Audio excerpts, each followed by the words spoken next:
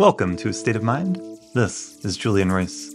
I am so happy to bring you a new episode of this podcast, which is part of my desire to bring you the highest quality, cutting-edge information and conversations to help you on your journey of greater health, greater wellness, greater sense of connection in service of us all co-creating this more beautiful world that our hearts know is possible. To quote the memorable phrase from the writer Charles Eisenstein, I work here as a trauma-informed therapist, a meditation teacher. I offer psychedelic-assisted therapy, couples work, and more. You can find more out about that at astateofmindcounseling.org.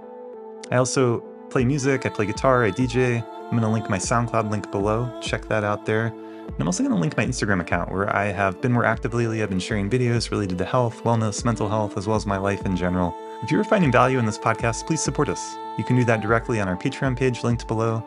You can also do that by giving us a 5-star review on Apple Podcasts or Spotify. Especially Spotify podcasts. I've been reaching out to folks asking, hey, if you're listening to this on Spotify, please give us a good review. Another great way to support this podcast is sharing about it on your own social media account or just sharing it with friends and family. Today, I have the great pleasure of speaking with Harvey Schwartz. Harvey is a psychologist who specializes in treating complex PTSD, dissociative disorders, as well as patients with spiritual and therapy-related trauma. And he has undergone advanced ketamine-assisted therapy training through the Ketamine Training Center. He's now a teacher of teachers. He's teaching and training the next generation of psychedelic-assisted therapists, and he was a supervisor and trainer on the MAPS MDMA-assisted therapy clinical trials, MAPS standing for the Multidisciplinary Association for Psychedelic Science.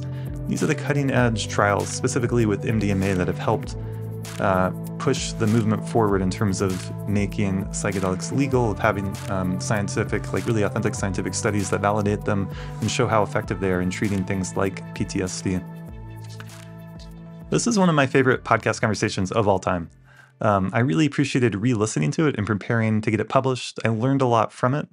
I would recommend this episode to fellow therapists, to students studying psychology, and to anyone who is interested in a deeper understanding of PTSD, of dissociation, and who's interested in the paradigm shift that psychedelic medicine is offering our culture at this time. Without further ado, I bring you Dr. Harvey Schwartz.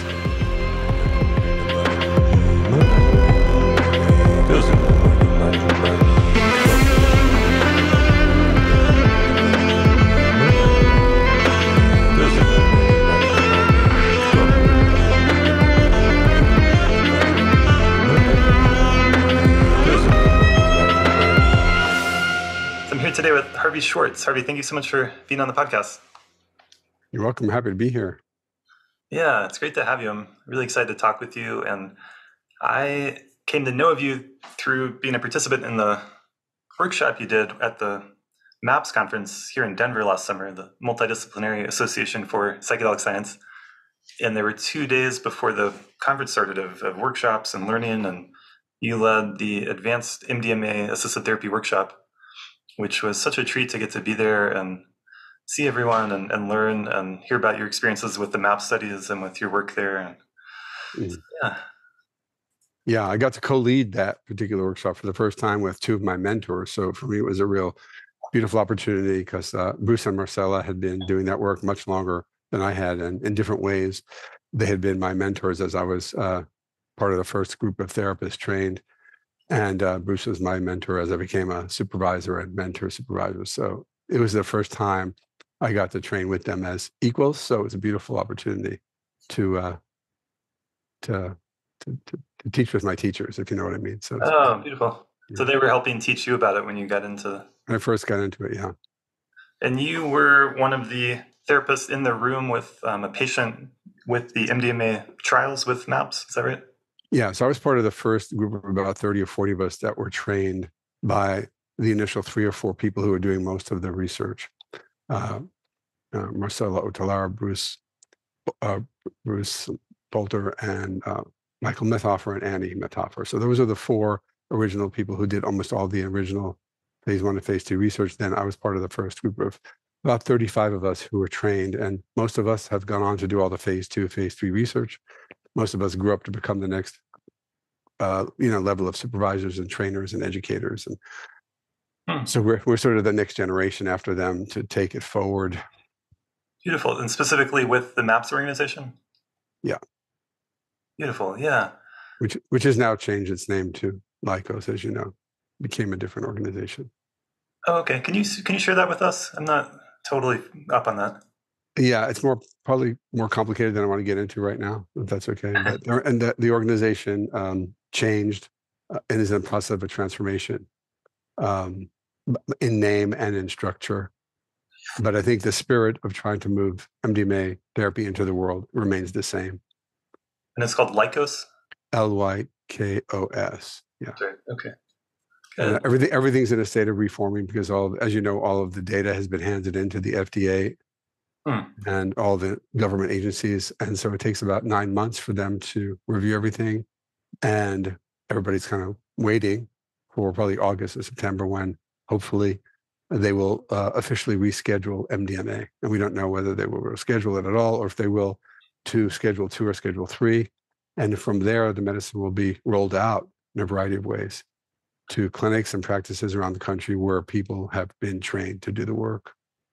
Beautiful. It's so exciting. Yeah. So here in Colorado, we're waiting. It's going to happen pretty soon where there'll be legislative guidelines for psilocybin-assisted therapy. And part of that initiative that was passed here means that people will be able to access psilocybin without a therapist. They'll be able to have a choice. And that was an effort to make it more accessible, I think was the intention there. So, but obviously the FDA is the federal level, and that'll be a huge deal when that happens. It seems, how confident are you that that's going to happen? The data have been so powerful and positive for the past 20 years, and so much effort has gone into it, and there's such profound need. And I think there's a strange collaboration between right-wing and left-wing people around the country around the issue of mental health and PTSD. And so I think because of that unusual shared mission, which in our country right now is very rare, that Republicans, Democrats would agree about anything, I think it's likely that it will move forward. Beautiful. Yeah, that's such a good point that this is one issue where there's been cooperation with people of different political stripes, and that is a rarity, and that's really cool to see. And I think it makes a lot of sense. And I had a ketamine-assisted therapist on the podcast who shared how helpful that's been with depression. In case studies where someone was actively suicidal, and ketamine-assisted therapy shifted that for them. And that should 100% be a bipartisan thing, right? No one wants suicide. We want the opposite of that, and so. Well, all mental health should be a bipartisan issue. Yes, yeah. So yeah. Ketamine is a very complicated medicine that has a diverse array of uses.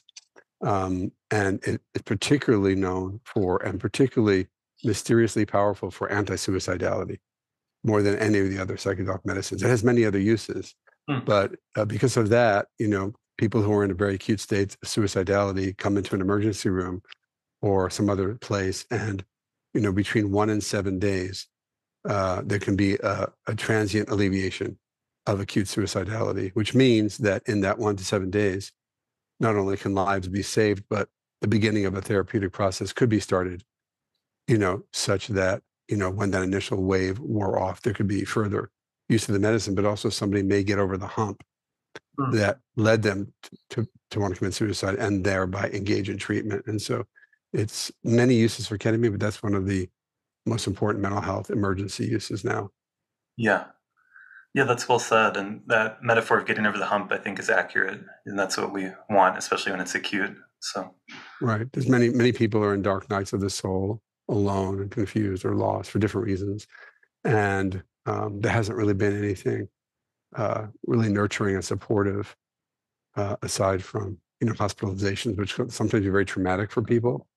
And so the fact that there is a medicine that can be injected that can kind of ease the acuteness of that particular existential psychological suffering to leave room for the next phase of healing or perspective shifts for that person is one of the kind of major miracles of ketamine, especially given that, that medicine was not developed for that reason. Ketamine was developed as for help in surgery with anesthesia because it's particularly safe for respiratory issues and anesthesia. So it was not at all developed with mental health in mind. And then, without getting into the full history of ketamine, subsequent, observations of patients led to its becoming understood to have psychedelic as well as antidepressant, anxiolytic properties, and anti-suicidal properties. So it's one of those mysteries of medicine where something that's developed for one reason suddenly over time becomes observed to have all these other effects, called off-label in the professional world, off-label use, off-label effects. Interesting. Yeah, and that led to it being discovered as its treatment for depression in part, right? And then ultimately treatment as a psychedelic, even though it's a non-traditional psychedelic, it's called a dissociative Right. psychedelic or dissociative anesthetic. When medical professionals started observing what was called the emergence phenomena, I don't know if you've heard of that term, but that's the term that was initially used, emergence phenomena, probably back in the 60s and 70s when people in the hospital were noticing that patients on ketamine were coming out of their surgery, and the surgery could have been for their ankle or for their knee, with these reports of very profound, sometimes disturbing, but often beautiful, magical, spiritual experiences, psychedelic experiences. And so it was like, oh, this medicine can be used for that. And then there became a bifurcation in the field where some medical folks thought this was a problem. We better get rid of this. We have to sort of keep the beneficial uses of ketamine, the anesthetic use, the safe anesthetic uses, and get rid of the emergence phenomena. And psychedelic therapists or transformationally oriented folks or people used to working with non-ordinary states of consciousness said, hey, aha, here it is, another medicine that can be used for transformational work in depth-oriented psychotherapy. So that's what happened with the emergence phenomenon. Two different, paths of our culture. Yeah. One went for biological safety and suppression, and the other went for optimization of this potential. Yeah, that's fascinating. And I think it's fascinating how the kind of history of our culture and science and the role psychedelics is playing there. Our culture was so materialistic, and with like behavioralism, in the world of psychology, we were really denying the subjective experience like altogether in a way that when you look back on it, it's weird. But I think psychedelics have been part of, hey, let's honor our subjective experience. Let's honor what could be called spirituality. Let's honor these other parts. And there's actually value there, of course. And yeah. Yeah, well, in some ways, the psychedelic movement, reconnected us with the wisdom of indigenous cultures, practices, which had been going on for thousands and thousands of years. One of the reasons why I think sometimes we hesitate to call it the psychedelic renaissance is because in some ways it disregards the fact that many indigenous cultures, both with and without plant medicines, but using non-ordinary states of consciousness as the primary vehicle of healing and community. So the combination of community and non-ordinary states of consciousness have been around for so long that psychedelics entered our culture from a variety of pathways, but one, was for the Mazatec tradition of Maria Sabina. And so, we have to remember that this was going on long before Western folks discovered psychedelics as a new medium for transformation and for expediting the healing, and also for what would we call treatment-resistant conditions. In other words, things that nothing else could treat. It would seem like different psychedelics are able to have an effect where nothing else could have an effect. And that being said, not always, not 100% of the time, but with greater frequency and regularity than any other medicine. Mm-hmm. Yeah, absolutely. It's fascinating history. And I've learned that you had a long career with psychology, helping people before you got involved with psychedelics. Yeah. Do you want to share about that a little bit? Yeah, sure. Thank you. Of course, I always had an interest in the intersection of spirituality, mysticism, transformation, psychotherapy, and healing. So that I kind of started that way as a young guy. But my first career was working with complex PTSD and severe dissociative identity disorder conditions, which began to be studied and discovered really in earnest in the 80s.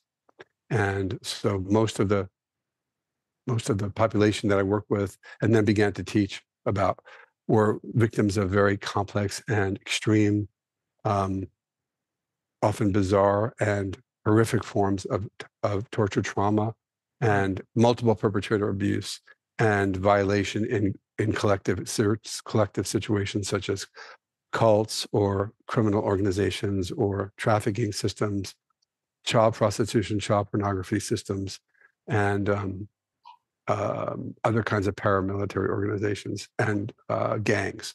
So there's a whole population of people that our society really didn't know much about, whose voices had never been heard were only kind of beginning to come out of the woodwork in the 80s. Remember, PTSD was not a diagnosis until 1980. So the legitimization of the diagnosis of PTSD in 1980 changed everything.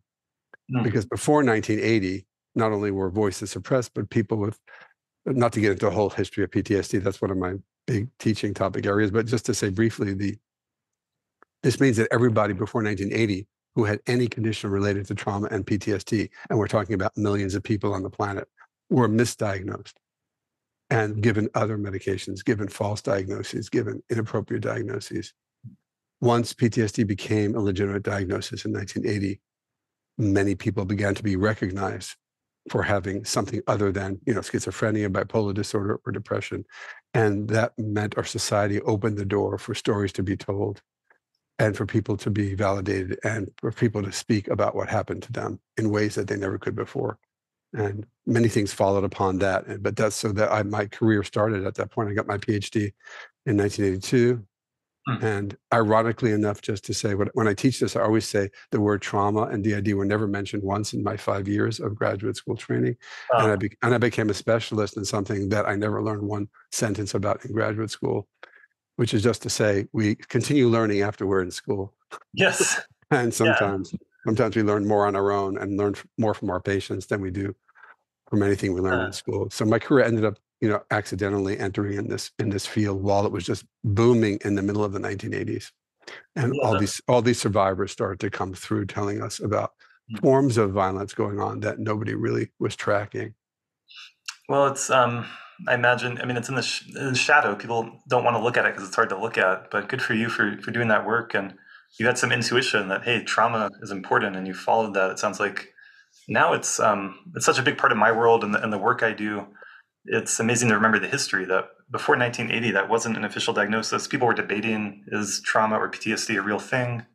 That really says something about our culture and the evolution of our culture too, right?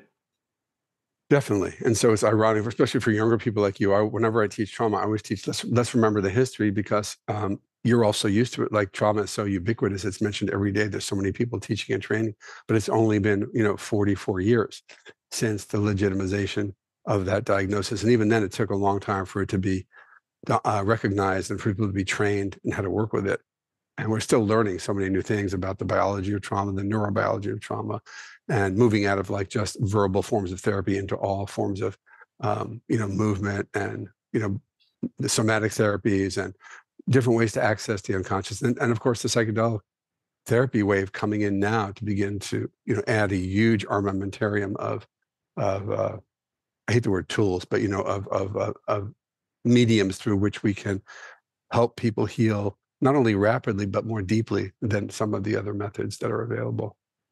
That's how I joined sort of the psychedelic movement, crossing over from what I had been doing to finding out about MAPS, which I had not heard of, doing work with MDMA for treatment, quote unquote, treatment resistant PTSD. And I saw a great opportunity for me to combine all my interests in one particular field. So I kind of moved over there and have been mostly in that work ever since 2016. Yeah. If we could just go into this point a little bit more on the history of trauma as a diagnosis. It is so much the water I swim in. It's almost hard to imagine becoming a therapist, getting into mental health, studying issues without an understanding of trauma. I know that in World War I, there were soldiers that were shell-shocked, quote unquote, and there was some recognition that an experience like war could have mental health consequences afterwards. It seems so obvious today. Do you have anything to share just about that history or how that developed?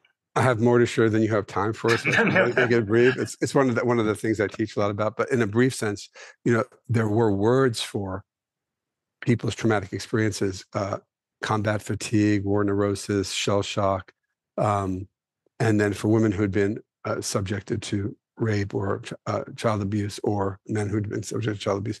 The language that was used before 1980 did not have the word trauma in it. And so there was a lot of talk about people's fantasy or something wrong with them. And so even veterans who were diagnosed, there was a sign that there's something wrong with them. that they went through this and didn't recover. And so there was a pathologizing and a shaming of all people who had been trauma survivors. And the word trauma survivor wasn't even a term.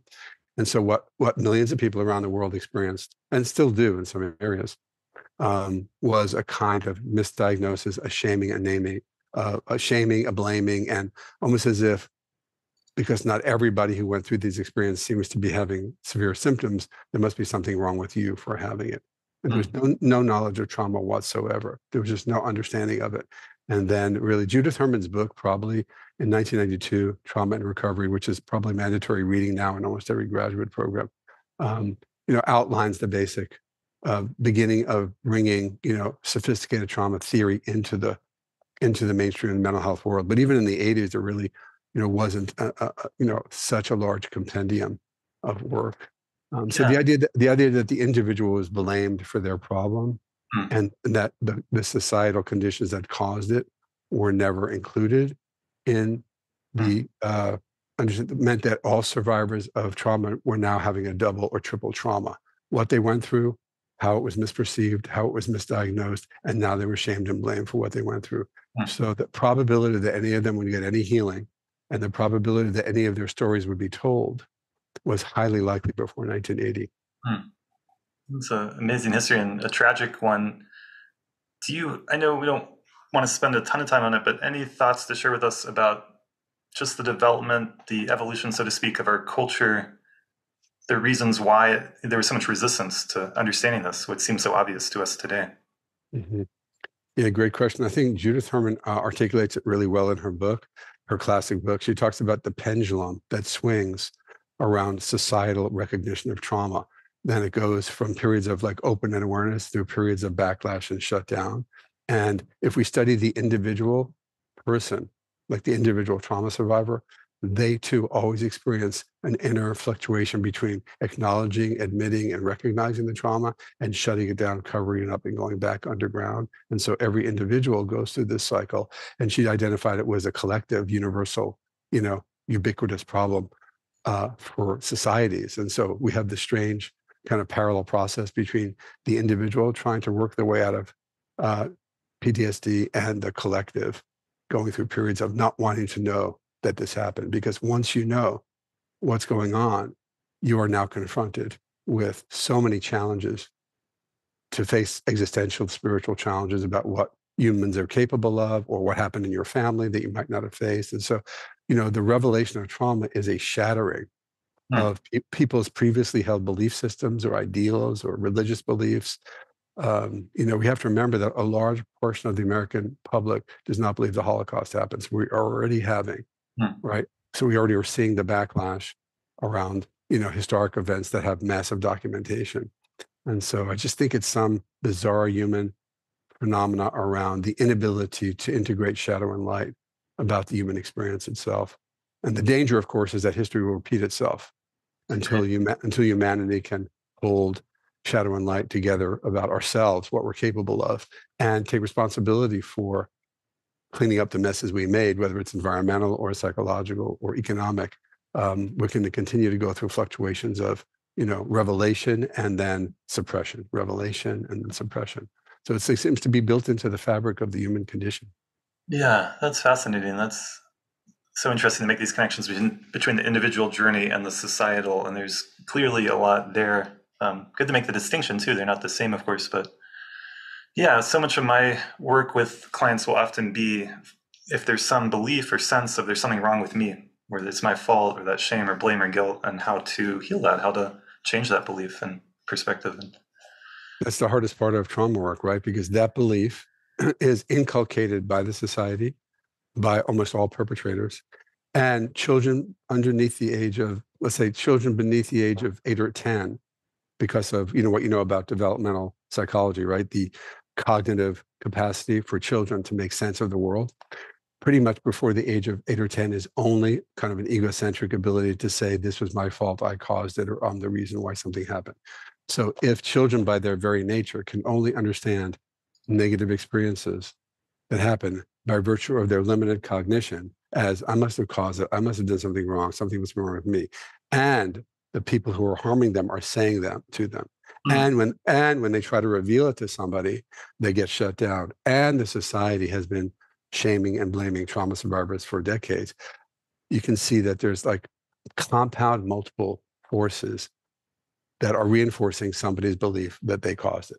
And so when something's embedded that deeply in the unconscious, regular verbal psychotherapy doesn't usually access the deeply held somatic and unconscious belief that I caused it, I'm awful, I made it happen, there's something wrong with me. But psychedelics, and this is where the drum roll for psychedelics, not that they're the magic pill or the magic bullet, but they seem to have the power to bring connection between the conscious and unconscious, and between the spirit or mysterious, interdimensional, whatever word you want to use, the phenomenological world, the mystical world, the spiritual world, and connect these things that had been previously disconnected, and with therapists who know how to steward this work such that embedded belief systems can get broken apart and accessed and released in a way through the body and through relationship in a way that very few other medicines can do. And remember that most of our medicines are suppressive in nature, right? They kind of suppress symptoms or soften symptoms. That's mostly what Western pharmaceuticals are all about. But the psychedelic therapy movement is all about evoking, revealing, and tracking and processing, right? They actually facilitate processing. They don't suppress symptoms. And so this is a huge paradigm shift in mental health. And Scott Shannon, who's a neighbor of yours in Colorado, has written a beautiful article called Ketamine, a Catalyst for a Paradigm Shift in Mental Health, in a recent article, and a beautiful, beautiful paper he wrote describing this shift in mental health itself that psychedelics, and particularly ketamine, bring from a suppressive, symptom-oriented to an evocative, kind of evolving, releasing, healing, transformational view of mental health. And it's a radical shift going on in our field right now. I love that. That's so important. I think that's a great perspective to share, and part of the power and promise of psychedelic therapy. And that's a huge difference between suppressing and you actually evoking, actually going into the difficulty, the pain, so that it can be healed on a deeper level instead of trying to manage the symptoms. But remember, and this gets into the complexity of economics, right? Our complete, let's say the pharmaceutical industrial complex and the medical system and all the doctors being trained are oriented towards mollifying, medicating symptoms and symptom relief and symptom suppression. And now we have this whole new movement, right? That's really not new at all, because indigenous medicine has always used this idea of evoking, releasing, accessing, and communal holding of the individual. So now we have this new model, and I think the models are in collision right now. And they're in collision philosophically, they're in collision in different fields, psychology, medicine, but they're also going to be in collision in terms of the financial realities of, an old system based on suppression and taking a pill every day versus a new system based on not having to take a pill very often, but, creating a relationally safe, secure space for people to actually go so deep into themselves that they can, what I would say, find the shrapnel of trauma and release it. And the main shrapnel of trauma, they got you and I into this, by the way, was shrapnel such as, I caused this, I made it happen, I'm bad, and deep feelings of shame and unworthiness that all trauma survivors feel because of all the compound influences that make that happen. And so verbal regular psychotherapy is hard to reach something, even if somebody knows, I know I didn't cause it, I know I'm a good person, but deep down embedded, there's still a holding pattern. And psychedelics loosen up that holding pattern in a really interesting way, neurobiologically, emotionally, when done in a context of a really safe, secure, wise psychotherapy. And so no longer does the person feel held hostage to these unconscious pieces of shrapnel from their trauma, because they themselves are connected to their own healing, inner healing intelligence, not just the authority of the therapist or the authority of a drug. And they themselves begin to work out a deeper truth about who they really are, not just defined by the trauma, who they are spiritually. And suddenly these very deeply held beliefs begin to become no longer like the dominating force in their psychic lives. There may be a period where the old beliefs and the new beliefs battle it out. Do you know what I mean? Like after a session, you can have a big revelation of a new perspective, and sometimes the old goes back and forth for a while with the new. but at least the like very embedded old belief or feeling or trauma memory or secret or you know, is coming out from its kind of being held stuck in the psyche. Yeah, that's so well said. I think it's so important to share that with people. You're really doing a good job of putting it in this bigger context and understanding the power and potential of psychedelic healing, and that paradigm shift is huge. I think that's inspiring to hear about. I think there is a kind of battle. I think there's a place for pharmaceuticals, of course, and antidepressants and all that, but the paradigm, the underlying understanding of what mental health means, of what health means. I don't even like to talk about mental health per se, because it sounds like it's something different than health per se. It's like it's just health and wellness and healing, and I think we're a little bit too divided at times with all the categories of things. Yeah. Mhm. Yeah. And all those categories have pejorative aspects to them. If we say mental well-being, we have the word being, well-being. And so we're already defining a person as a being and creating a space for them to be treated as something more than an object. And without getting into this, like we can go down many side roads because of what we're talking about. But the side road I want to just mention is the way in which, millions of people have been treated like objects in the medical and mental health system. And the way people have been trained, unfortunately, in medical school and other schools to look at human beings as objects to be technically worked on and chemicals to be put into them to control them, to mollify symptoms, and human subjectivity, human spirituality, the essence of humanity, existential, spiritual, phenomenological elements of a human being have not ever been fully taken into account in Western medicine. And so now the psychedelic movement is coming in and pushing things in this other direction. And it's, it encounters many obstacles, right? In the 60s, it encountered many obstacles because the liberatory potential that LSD had in the 60s on our society was radical. Remember, 4 million people had done LSD by 1969. Wow. Do you realize what that means? 4 million people by 1969 had done LSD. So, the cat got out of the bag, so to speak. And I believe, and many other people believe, that many of the transformations we began to see in our society were fueled by this injection of this kind of massive access to non-ordinary states of consciousness in a society where people had no previous stewardship or access to that. And of course, we didn't exactly know what to do with it because there were no elders or no wise ones to hold it the way indigenous cultures have for thousands of years. There's always people who hold those traditions. And so things went a bit haywire. And then also the politics came in because the government or the powers that be did not want to see revolution happen. They didn't, so all these medicines were used as a political weapon against people of color and against political left-leaning people to suppress their access to public demonstrations and to make them enemies of the state, more or less, and using LSD and using other drugs to categorize people as enemies of the state and to propagandize this to the media. And so we had this horrible backlash and lost like 40 years of research and training and practice because of Richard Nixon's rescheduling of all these medicines as a political act to suppress, under the guise of protecting the people, under the guise of protecting America from drugs, actually was a major assault on the Black and the politically leftist communities in America. And the damage, as you know, has been done because we have massive incarceration of African Americans in the United States and other people of color that are still a legacy of the use of the drug wars to under the guise of public protection, to incarcerate people and not heal them and not help them. And so we have so many decades to recover from. And so remember this, the new psychedelic movement, which everybody's excited about, is we have to remember our history, right? We're coming into a collision between the old paradigm and the new. And I think if we're not careful and if we forget our history, this new movement could get swallowed up in the old paradigm.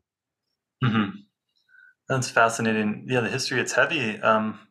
Really heavy.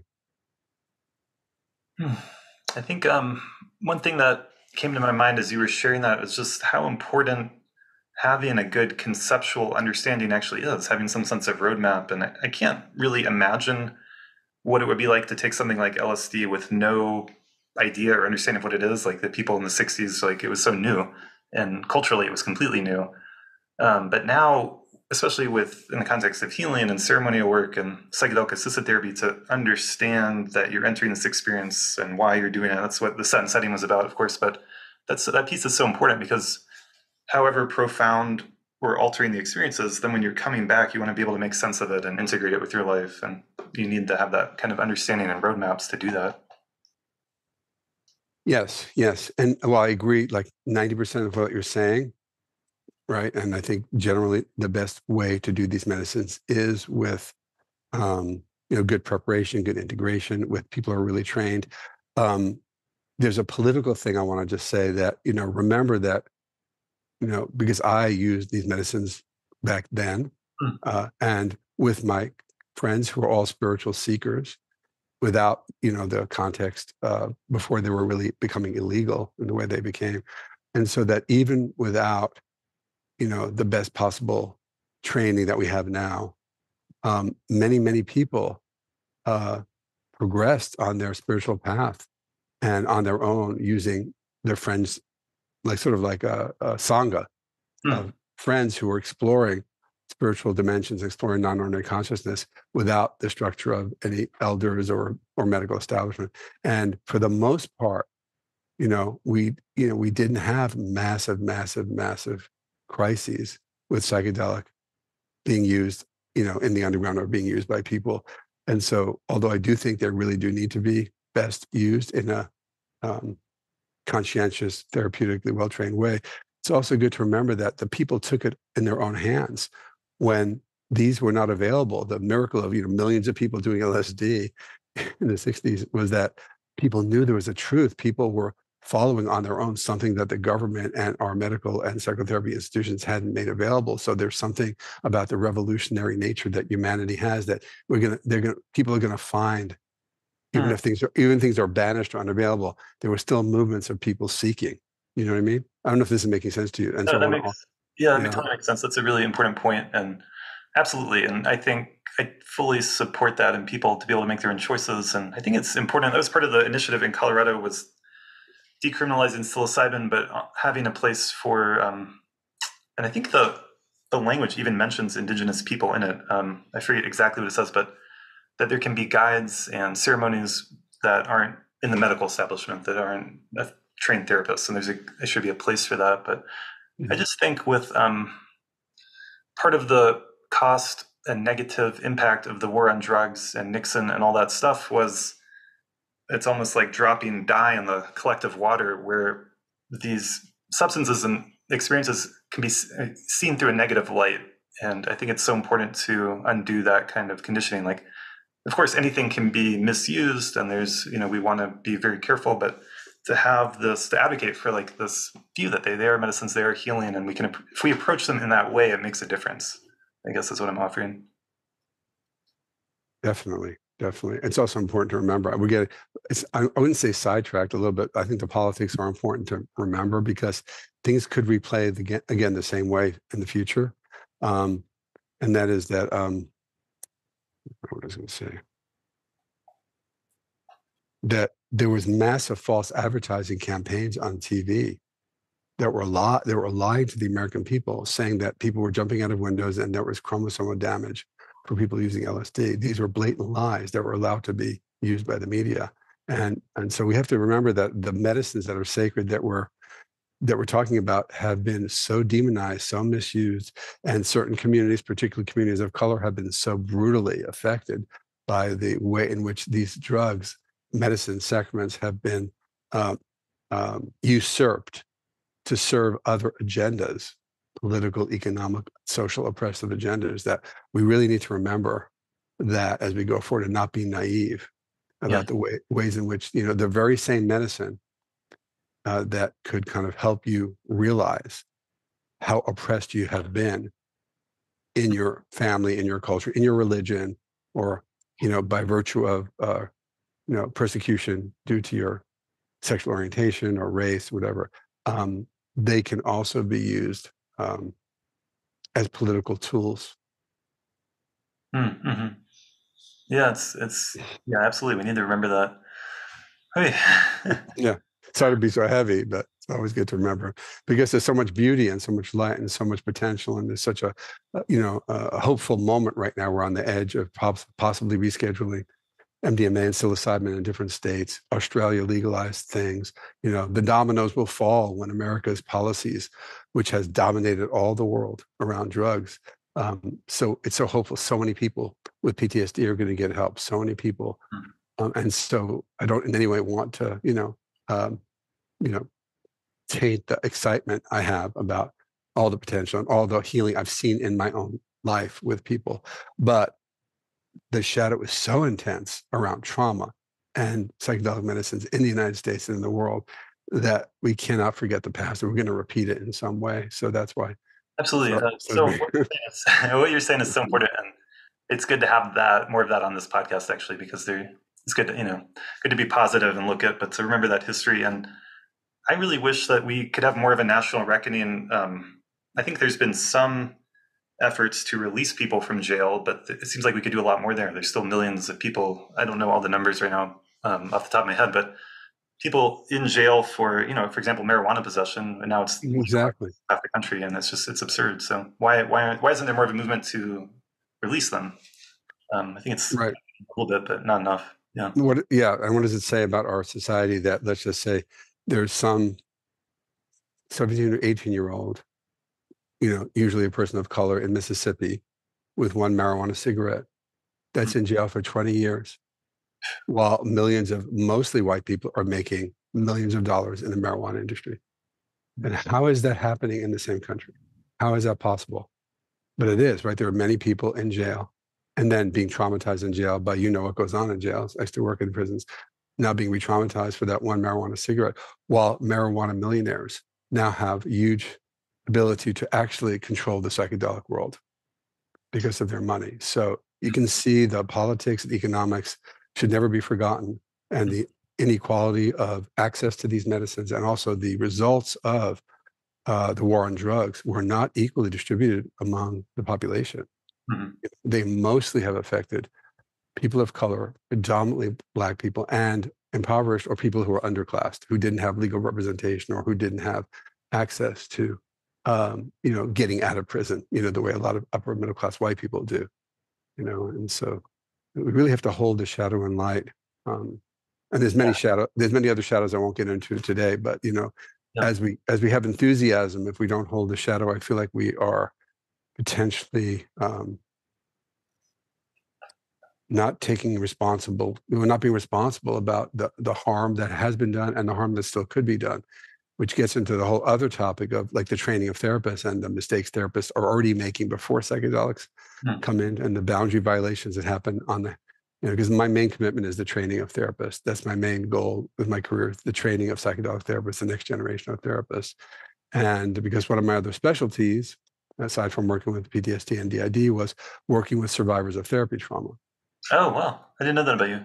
Yeah. So because I have that in my history, I know without psychedelics, what can happen. And it's already happened, both in the underground and above ground, when people have access to psychedelics, and therapists, for a variety of reasons, let's say there's many motivations, take advantage of or make mistakes and harm people while they're in psychedelic states. And so we also have, I'm sorry that for some reason our conversation has ended up bringing in a lot of the shadow, and I don't know if that's what you planned, but I just want to make sure we cover it. I wasn't expecting to totally go here with you, but it's actually 100% welcome, and I think it's a really valuable thing for the podcast, because I've had a lot of therapists and researchers and people in this space, and there's a lot of excitement and there's a lot of research, and we can make these more available, and you're really doing a good job of speaking to the history and the shadows and the heaviness of that. And yeah, I would love to hear. I mean, it seems. Can I ask you before you go, Claire, how is it affecting you to hear all this from me? I'm just wondering. Let's just stay. That's good. No, that's good. Let me be authentic.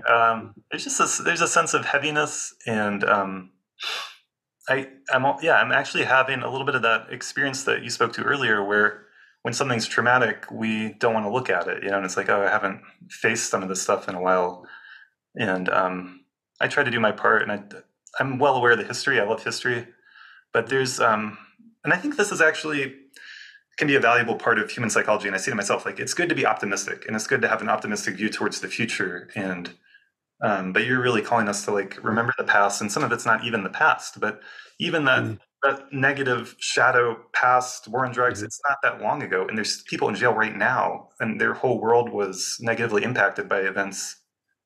I mean, obviously in Mississippi and places like that still going on, but 20 years ago, 30 years ago, 40 years ago, not that long ago. That's not that long ago at all. So, Right, right.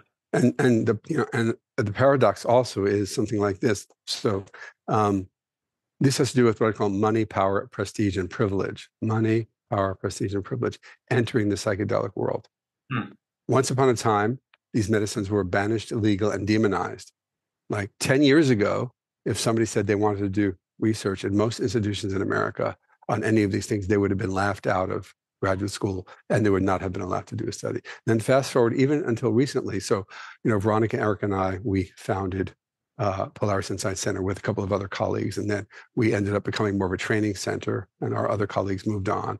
And so just to give you an example of the games in our society, right? 4 years ago, Veronica and I submitted a 1-hour talk, I won't say to what conference, on ketamine-assisted therapy. Completely rejected. Wanted no part of it. 4 years later, count how many universities around the country are now starting their own psychedelic centers, their own psychedelic clinics, their own psychedelic research centers. Phew. Why? What does that say? So the hypocrisy in our field never ceases to amaze me, Yeah. And so now, because money, power, prestige, and privileges are pouring in to these universities, which are now filled with people who have no deep, soulful connection to psychedelics, but they have money, power, prestige, so they're going to get all these grants. So now they want to have people come and talk, but it's not really coming from the same motivation that many of us who have been kind of involved in this work for a long time are holding as soul work and soul healing and kind of revolutionizing mental health. It's coming because there's money, power, prestige, and privilege coming into academic organizations. Yeah, such a good point. I just got this book called The Status Game by Will Storr. He was on the Joe Rogan podcast recently, and what you're naming, money, power, prestige, privilege, he calls status, I think, and he just explains so much of human behavior through our need for status. And we play these games, and the rules can shift really quickly. When the Nazis started to come to power in Germany, all of a sudden that was the status, and so people just shift. And maybe a similar analogy thing, like the cultural tides shift, and all of a sudden, there's all the it's just in that status game in part. Yeah, really well put. So now psychedelics become high status before they were demonized or considered low status, and it's good for us to remember the game, right? To have a meta awareness of how things can shift, and how the forces that are driving maybe some of the forces that are driving the psychedelic movement are not so noble. Yeah, that's the truth. Yeah, that's really good to name. Yeah, it's hard to. We're such a capitalistic society, so the money drives a lot of it, right? But I think the prestige part and the status part maybe it's even more important. Yeah. On the other side of it, right? So maybe, and for better or worse, maybe it takes that for more people to get access. So the shadow of the shadow is light, right? And so maybe the fact that now all these universities that once spat upon people 4 or 5 years ago, now that they're going to have research centers, there'll be more and more people, hopefully, who get access to these medicines. And maybe in human nature, that's just the way it has to go. So the good side of all that power, prestige, and privilege is that some university in Arkansas and Delaware will now be having psychedelic clinics and research so that people in those communities can get access to the medicines, because suddenly it became cool for psychedelics to be something you study. So like, okay, if that's the price. Yeah, and I have a lot of wonderful colleagues in Mississippi and Alabama who are amazing, who are doing breakthrough work, bringing ketamine therapy into those communities against much more odds than we have in California. And so I want to bow to that. People are coming to train with us from the South, and they're bringing the medicine back, and they're doing amazing things in Alabama and Mississippi right now. I like to have a perspective of development. Culturally, we're moving, the idea of progress. And I know not everyone shares that. And there's a lot of evidence to not think that. But I like to think that we're moving forward and progressing. This is a part of it. So We're definitely moving forward, and we're definitely progressing. And remember, human nature and human history always has a two steps forward, one step back. yes, It's always paradoxical. And so whenever there's movement, there's something to undo the movement. And so if we hold awareness of that, I think we can stay on the course and become aware of this other pattern, which tries to like bring things back. For example, like one of the movements is we joke and call it like Prozac 2.0 or 3.0, trying to turn psychedelic therapy into a pill. That some companies are trying to use the biochemistry knowledge we have about psychedelics to turn it into a new pill that you'll take every day.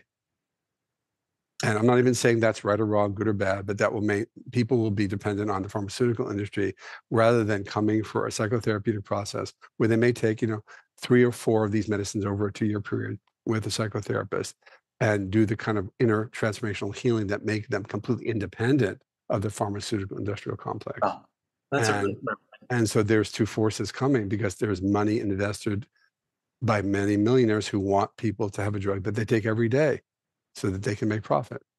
And what about drugs that people only take 10 times in their lifetime? You see what I mean? So I think there's a real clash of motivations. There's a tremendous economic pressure to create products like that you take consistently, that you have to subscribe to or keep ordering and keep taking. And yeah, you're right. One way I've seen that in the psychedelic space is microdosing, which I think can be great. I'm not saying anything against it, but you could, if you're creating a pill, that's your little microdose pill, then you got to keep taking it, and that's so it's kind of the similar model, perhaps, of the pharmaceutical model. I guess it depends on who's distributing and controlling the microdosing medicine and what the research is on. Do you have to take it indefinitely, or you just take it for periods of time? And what is the investment of those companies in giving back, for example, to indigenous cultures or to people who are suffering because of the wars on drugs? What's also the motivation to give back? So I think it would be very specific to where they're coming from to be understood. But you know what I mean, like what the motivation of the people coming up with a microdose pill are. That's a good point. Yeah, for sure. There'll be good companies coming out. Well, one thing you said that piqued my interest was you were working with people like trauma from therapy. Could you speak to that a little bit more? Yeah. Is it something that's a little bit unfamiliar to you, that there's a huge number of people who have been traumatized by psychotherapists? And the way I can tell you that you can look at your magazine, the MFT magazine that comes out. Yeah. I forgot what it's called. I'm not a psychologist, so I don't have that magazine, but in that particular magazine, I forgot what it's called. At the back, there's all these like pages of people who have had their license removed, or you know what I'm referring to? It's called it's like a professional obituary in a way. Anyway. Okay, the part that's surprising to me is I, of course, know that can happen, but I don't know how common it is. I guess I imagine it being a pretty rare thing. It's not rare. I mean, I don't think I have the statistics for you. There's many books been written about it, but let's just say that there is a variety of ways in which people have been harmed in the mental health system. A variety of ways. I won't enumerate all the ways, but they have to do with everything from what happens to people when they're in inpatient psych, excuse me, to what happens with bad therapists or exploitive therapists, or therapists who are violating boundaries for sexual, economic, or narcissistic gain over their clients. And so there's a whole population of people who have been harmed by psychotherapy. And because of that, I always teach people when they're doing their intake, and some of them are afraid to speak because they're afraid that therapists won't believe them, or they're afraid that therapists will take a bias to defend their own against a patient's complaint.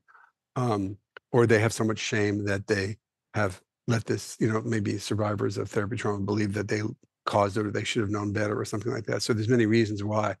But there's a huge swath of people who have been harmed in a variety of ways by therapists, often through sexual boundary violations. It's terrible. Yeah, I mean, I've certainly worked with a number of people who had a negative impact from being hospitalized, right, against their will, or the 72-hour hold, or all that kind of thing. And I've also worked with a large number of people who've been raped in inpatient hospitals by orderlies and other people. So there's also sexual boundary violations that happen in inpatient psych when people have very little, but also just regular outpatient psychotherapy. If you read about it and study about it, there's a lot of people who have survived massive, inappropriate therapeutic behavior. And so, one of the reasons, one of my main sort of kind of contribution, small though it is, into the field is to teach people about countertransference awareness, countertransference sensitivity, how the therapist needs to understand all the intense feelings that come up in them in the work when psychedelics are added to the mix, so that let's just, the crimes already going on or the misdeeds already going on in all the fields of psychotherapy, psychology, psychiatry, everything from misdiagnosis, mismanagement, misuse of power, sexual violation, boundary violations, economic exploitation, all these things are potentially going to be amplified by psychedelics, because psychedelics are non-specific amplifiers, right? Yes. So we know that psychedelics. So if something already is going on and it's amplified, with therapists not being trained from early on to be aware of all the intense emotions that come up, positive and negative, with our patients in these fields, then I'm hoping that if that gets built into psychedelic psychotherapy training from the beginning, we'll have less likely malfeasance and mistakes and errors made that really destroy patients' lives. Because, to tell you the truth, working with patients who've had therapy trauma on top of family trauma or other trauma, it extends the therapy so long and makes it really difficult to recover, because the betrayal, it's like all the people have been betrayed by priests and people in the clergy, like that, the hundreds of thousands of people who've had that, right? When your betrayal takes place in the context of people who are trying to help you, right? It's a different kind of trauma than when it takes place in another context, because you're supposed to be able to trust the person and make yourself vulnerable to the person who's helping you. And if that person then, for any of a variety of reasons, exploits you, harms you, violates you, uses you in one way or another. Yeah, it's such a betrayal of trust. Yeah. On top of the other trauma, it makes it really hard for people to recover. So I'm really hoping that the psychedelic movement, because there's already been, public, you probably already know, there's been a public exposure of violations in the psychotherapy space. I've heard about that, yeah, and in the underground, both. So it's already happening. And so we really want to be mindful and training therapists to be aware of what are the things that make this likely to happen.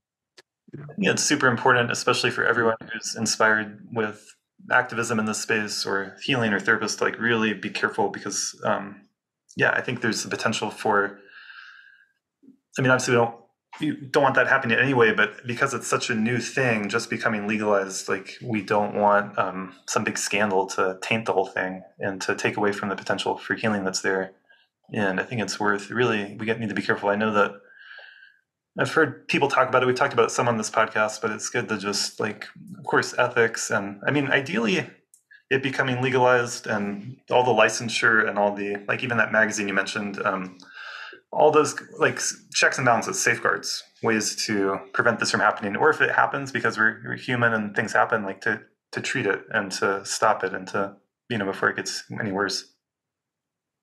And to have systems of repair and systems of accountability, and maybe spaces where we're wise enough now to know that this is going to happen because it's already happened, and that we have forums where patients can go to share their story behind, in front of a group of colleagues, and where the person who is the accused therapist, because not all therapists are guilty of what they're accused of. Let's say there's also some malicious, there has also been malicious lawsuits against therapists that are not valid. So I want to cover both sides of that equation, but that we create kind of not exactly tribunals or courts, but kind of professional committees that are really trained in this particular area of boundaries and ethics and the possibilities for violation, and that both therapists and patients can trust that they can come into this forum and have meetings where this material is looked at, and maybe agreements about how the healing needs to happen, including for therapists being sent back for training, or for mandatory therapy, or mandatory revoking of their license for a period of time or forever, if the boundary violations were significant enough. And also and I have had some colleagues who've been falsely accused by patients as well, if there's a forum where the trained professionals know about the potential for false accusations as well, that we get really sophisticated about having spaces where this stuff can get worked out, because the whole field could be completely interrupted by a bunch of scandals that happened in the first 5 years Right. after. That's what I'm trying to. Yeah, exactly. Yeah, I have a colleague who was, I believe, falsely accused by a client of theirs, and they went through a whole process with DORA, the Department of Regulatory Agencies, and they had this whole process around it, and they were exonerated. And it seemed like it worked well because that particular person crossed boundaries and like even went to their parents' home in a different state, and there to try to complain about them, and it clearly had their own mental health issues and was just getting very vindictive. And but they were spreading it online, which is part of our world today, which can be so hard. So there were these posts online by this disgruntled person, and so it was hard situation to go through. Exactly. So I guess what we're saying is therapists need to be protected, and patients need to be protected, and the history of this needs to be understood and known. And there needs to be a really educated committee created who are fluent in all of this literature and fluent in all of this, the potentials, and that we really create a safe space for that. We all know that there is a space to go to with very trained colleagues and patients' rights advocates alike to mediate these really sometimes very confusing situations. Sometimes it's very black and white. People have been really exploitative, and other times it's much more nuanced and subtle. And we need to mature as a field to create these spaces for healing. If we're going to add psychedelic substances to our armamentarium, and we've already not handled things well before in terms of these problems, then we should really wise up and make sure that as the field matures, we don't just worry about the economics and access. We also worry about the possible ill effects to both therapists and patients, and do our best to create really good training, really, really solid training around these issues, ethics and countertransference and boundaries, and therapists learning what can come up for them and how to get consultation and how to be part of a network of support. Because one thing I really believe, and I'm sure you would agree, is that nobody should do this work alone. And everybody should be embedded in a series of supportive consultative relationships. And every patient coming to any one of us should know that their therapist has either a therapist or a consultant and a group that they go to, that we're all held, like those of us who are holding space are held well by others. Being held while holding is what I call it. And that's something I think we have to mature as a field to make sure that no lone wolves are out there doing this work. It's not the kind of work that should be done alone. And just remembering, in indigenous cultures, as best as I understand it, this work is always held in community. And the context of the healing, even if there's a shaman working with an individual, there's usually the community around it that's involved in knowing about the healing and participating. There's safeguards that, in our world, everything is so isolated in little private practices and little bubbles, that the psychedelic world cannot flourish that way. It needs to be, intersecting communities of support and mature ethical awareness. Absolutely. Yeah, so many good points. One thing it brought up for me, and we don't have to spend a lot of time on it, but my graduate school did a really good job of emphasizing ethics and boundaries, but it was kind of like there was kind of a fear. So I kind of graduated with this fear, like be very careful, and I think there can be a lot of value in therapeutic touch, and yet I feel a lot of hesitation myself because I don't want there to be a boundary issue. But I think I don't know if you have anything to speak to that. Like I think in the MAPS thing, like placing a hand on the shoulder or just even holding hands, like in the session, can bring up a lot for people. And obviously, the fear there is that there are therapists in the past or out there who have had violations, they've violated boundaries, who have touched it in an inappropriate way. So. Well, let me give you a little bit of a wrap on this topic. It's one of my not favorite topics because it's really disturbing, but one of the most important topics to talk about, right? Let's say in the past, there's been like two bookend problems, right? One is that there was so much random violations that went on even during Sigmund Freud's era, right? People were having sex with their clients and all kinds of things that were never, documented.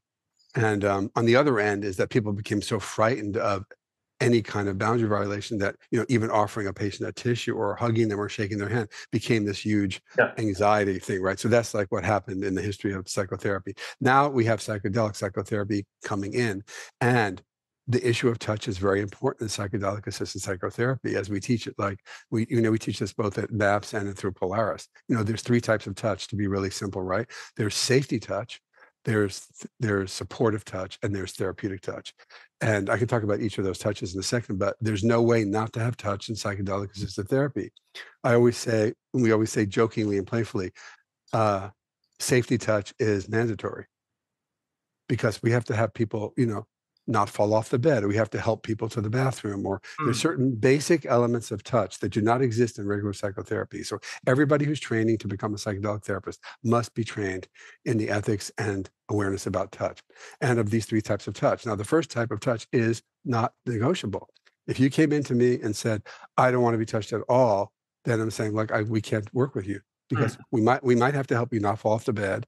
We might have to help you keep safe if you're flailing around, and we might have to help you get to the bathroom. And even if you've had a lot of, so that's one type of touch that's mandatory. So everybody has to be trained in safety touch. And then there's something called supportive touch, which is, holding your hand, putting a hand on a shoulder, various forms of helping people stay with their process. And of course, every patient can refuse that and decide not to have that. And there's many, many books and things written about negotiating touch and whether people can change their mind once they're in an altered or non-altered state of consciousness, which we've mostly agreed in our field, they cannot change their mind in the middle of a session. If they said, don't ever hold my hand during the intake and prep, and then all of a sudden in the middle of a psychedelic session, they say, yes, I want you to hold my hand, we can't really do it. So we have to review that again in the next session and say, okay, maybe in the next session we can, but we can't do anything you have not agreed to. But safety touch is something they can't disagree to. Good. Supportive touch, they can say yes or no about. And then therapeutic touch is more complicated. That involves pushing and kicking and screaming and using various forms of touch to help people do release work. And that should only be done by people who have some training in it. But we always introduce, there's 3 types of touch in all the intakes and prep work we do with ketamine and with MDMA, and hopefully they're doing it with psilocybin, and that, these can all be optional except safety touch. And that means that people have to unlearn all of their inhibitions around touch coming from regular psychotherapy, coming into psychedelic therapy training. And we all spend quite a bit of time, both in the MAPS protocol of training and in Polaris, teaching people about, not only about the different types of touch, but what does that bring up for you? How is it for you to know that you're going to have to do some kind of hands-on work?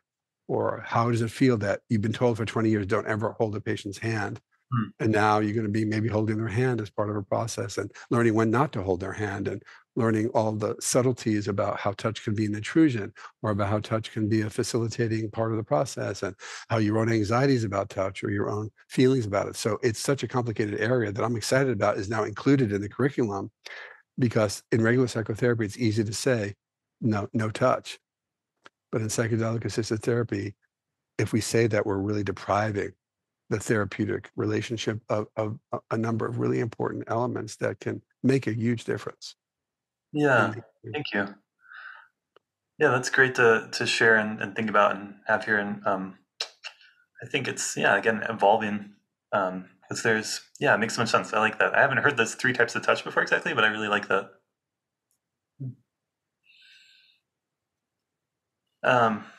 Let's see. I wanted to ask you while I have you, and I realize we don't have a ton of time, but you said you also have specialized in dissociation, dissociative identity disorder. Yeah, I have many, many decades of specializing in the treatment of survivors of extreme abuse, which usually ends up categorized under one of the diagnoses of either complex PTSD or dissociative identity disorder, or some of the dissociative disorders.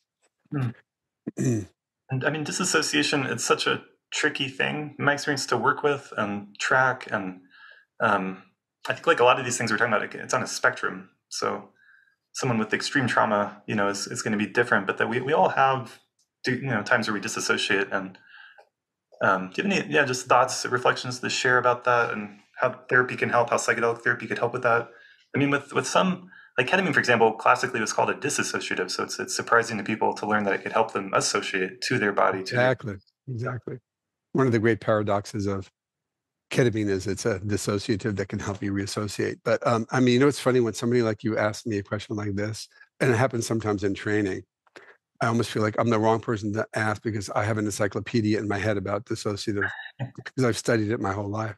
And so how do I take an ocean of a question and put it into a little bit of a Yeah. thimble answer? But the best I'll try to do it for a couple of minutes and just to say, in general, dissociation is a, whether you want to call it, God-given or biologically given or both, capacity of the human psyche that serves so many functions from, from survival through extreme torture and trauma to also kind of creativity, spiritual work, transformation, and everything from daydreaming and coming up with solutions from daydreaming, or art and poetry are sometimes written in dissociative states. So states of mind that are loosened up from the hyper compartmentalization of normal life, and so we're continuing from daydreaming on one end to like polyfragmented dissociative identity disorder on the other end, where we have 100 different personalities with 100 different names doing 100 different things who don't know about each other. And so we have this kind of capacity of mind. And then we have this idea of a compartmentalization, right? Because you can have dissociation without hyper compartmentalization. And so, like a lot of people who are trance channelers in Brazil who practice Spiritismo, which is a religion, are, they're good at dissociating from the rigidity of the before, and then they can kind of go into trance and bring messages back for their community from a spiritual nature. So we have these beautiful spiritually positive meanings of the word dissociation. And then we have this kind of confusion about the word because it's used in so many kinds. And then we have severe trauma-based dissociation, which is, the human psyche's adaptation to trauma, which is being overwhelmed and then compartmentalizing parts of the experience so that you're not completely obliterated by the experiences. So the human capacity disconnects and then compartmentalizes, the emotion, the meaning, the somatics into different places of the psyche, until which time they can sometimes be brought back together or not.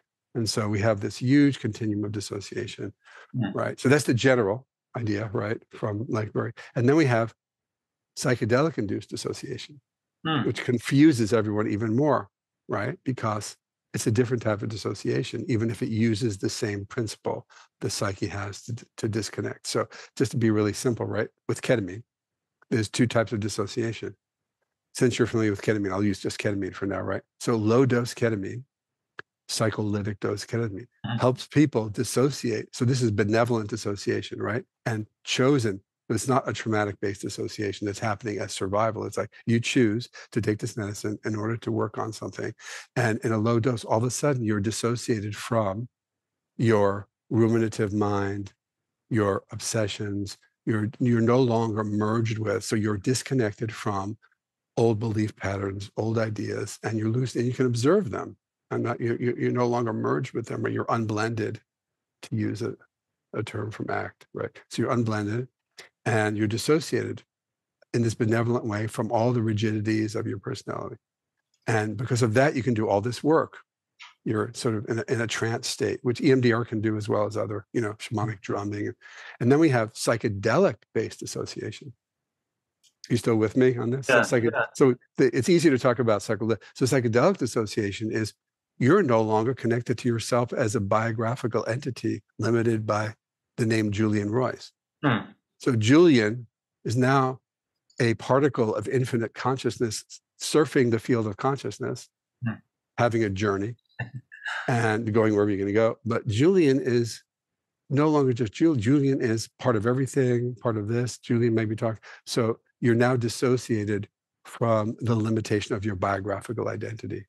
Yeah. And so that's another form of dissociation associated with psychedelic dosing. And so we have this word dissociation that means all these different things depending on the context.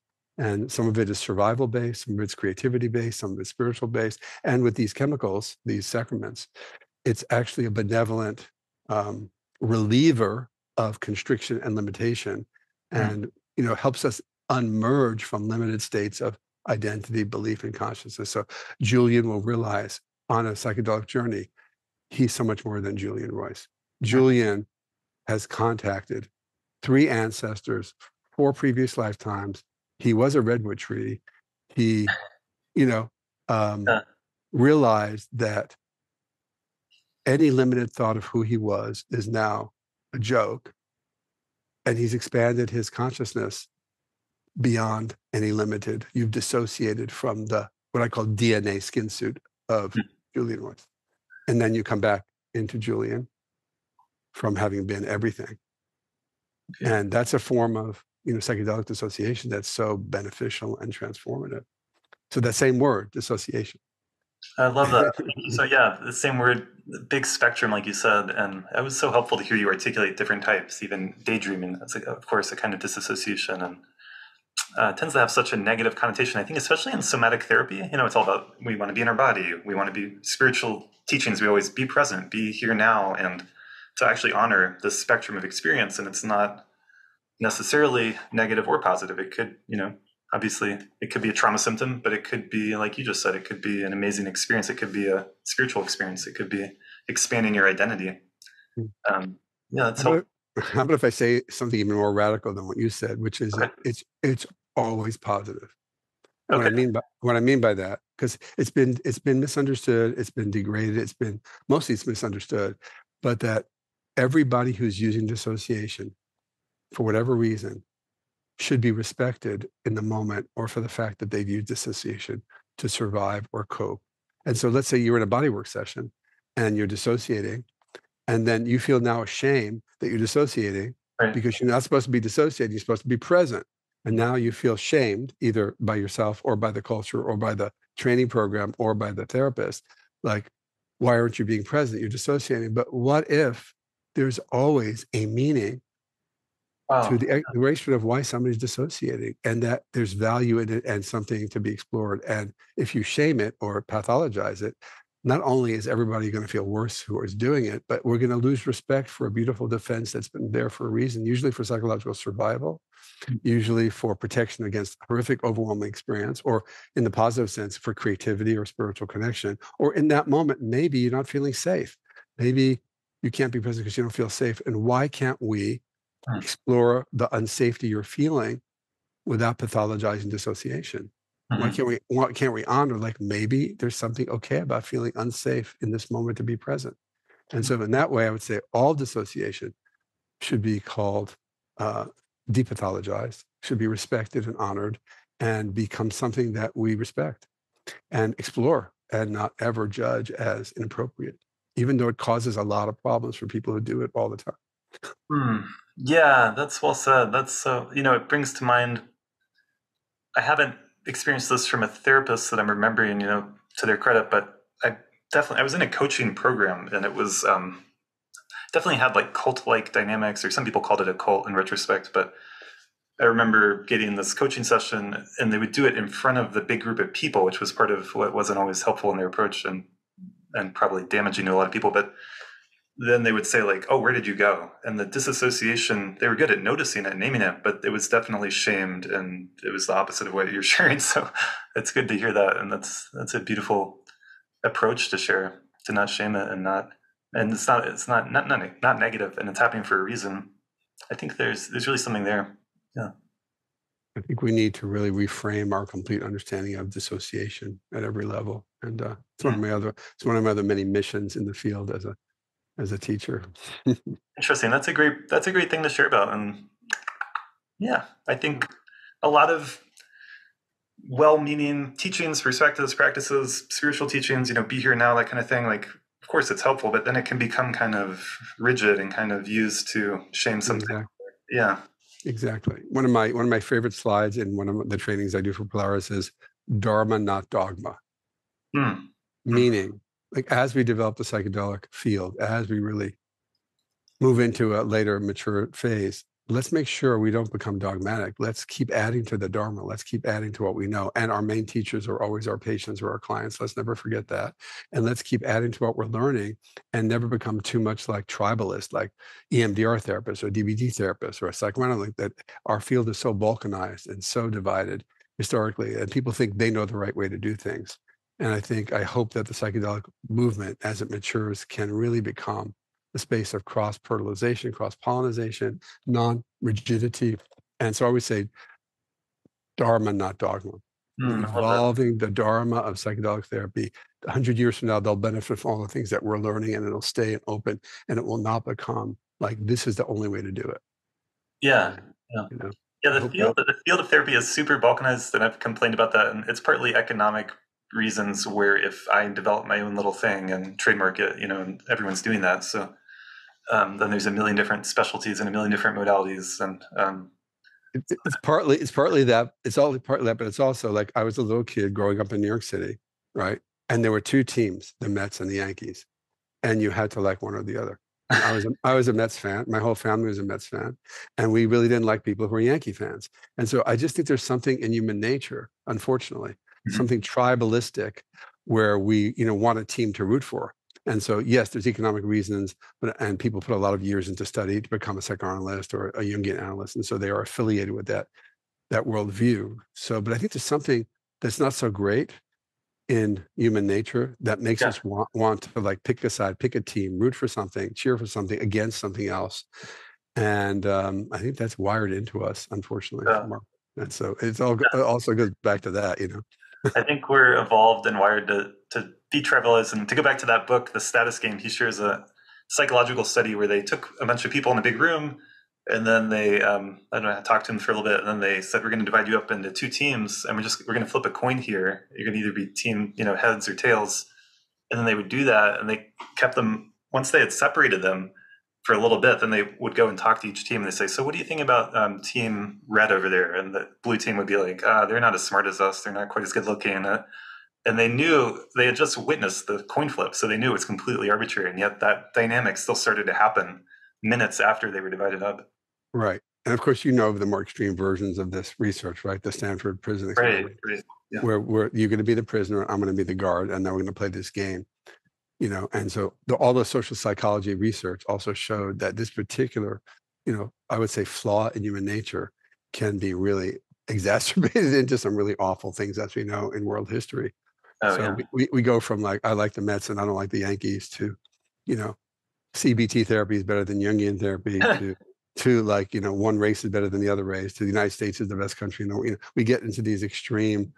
And I'm really hoping, I think my big prayer really, especially as coming into my elder years, is that the psychedelic movement becomes a movement of increasing fluid dharma, not dogma, and constantly being taught by our patients what works, what doesn't work, and that we get together and we're constantly growing and being surprised and learning something new, and that we keep our humility and our innocence always handy, and that we're always learning something new, and that we never think we've nailed it, we never think we figured it all out, and that we're an evolving body of wisdom and knowledge um, into the future. That's my wish for the psychedelic movement.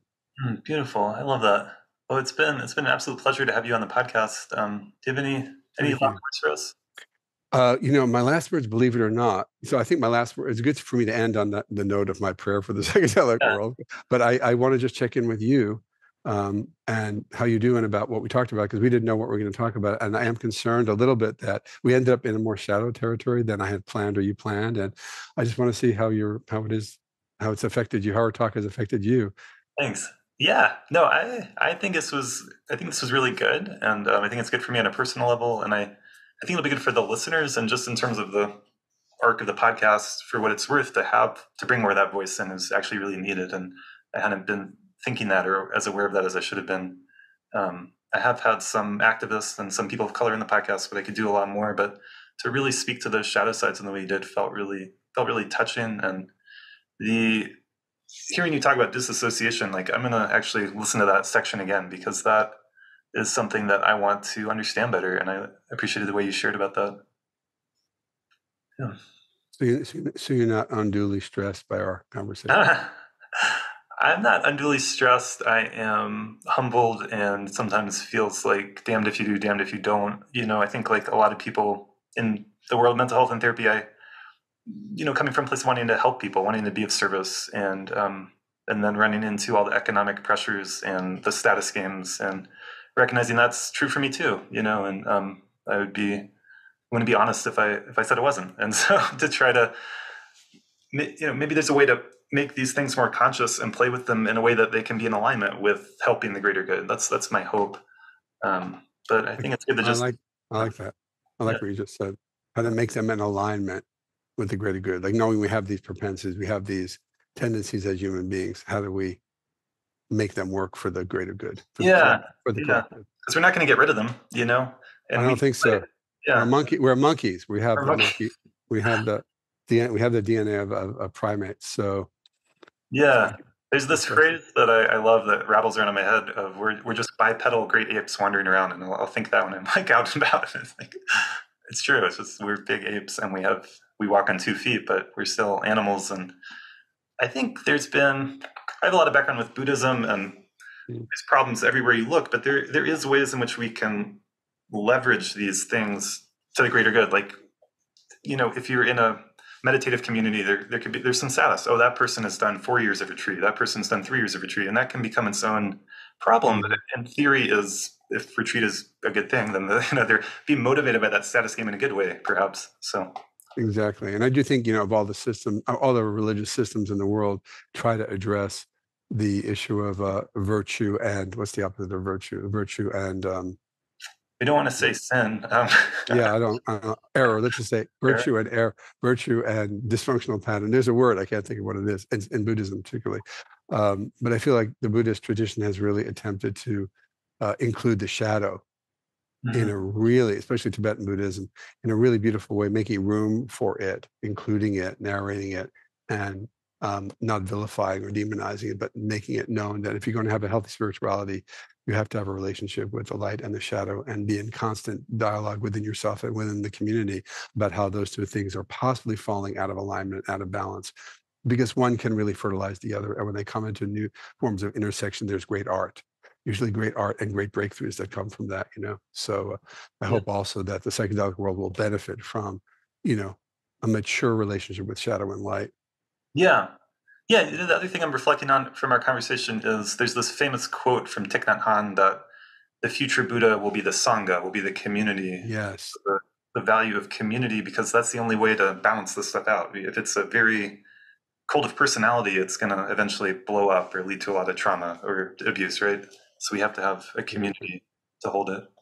Exactly. That's one of my favorite sayings of his, by the way. And so we can even say that this podcast and you and I are in our 2-person Sangha, right? Regardless of the age difference between us, or regardless of I have more experience in some things than you do, and you have more experience than I do, that we're equal, and that the future Sangha is a bunch of people who are equal, ascending into collective consciousness and healing together without pathological hierarchy and without particular experiences being used for power over the other. That's beautiful. That's a good vision for the future. Yeah. So thank you for inviting me. I don't do very many podcasts, believe it or not. And thank you. I'm glad I persevered. Yeah. And let's do this again sometime. Okay. Yeah, I'd love to. Thanks so much for being on it. Thank you. And after it's over, wherever it is, we have a monthly newsletter, which you should subscribe to, called the Polaris Pulse, which is a monthly newsletter from our clinic. And we have poems in it and other things. And I would love for the podcast to be linked there so people could listen to this. And we have thousands of people who receive and I would love for your work to be, because I've heard some of your podcasts and I really like them. So somehow, if there's a way you would send me the link, I'll send it to our team and they'll put it on the next Polaris Pulse. And however we decide to title this, and then that'll also serve your work. Yeah, absolutely. Yeah, and I'll link stuff in the show notes with the episode, and yeah, we'll definitely do that. Yeah, it must be an easy way. You'd send me something and I could just send it on to them, and they could, right? One of those live link things, right? Yeah. It'd be good. So make sure you do that. And many blessings on your work. Till we meet again. Thank you.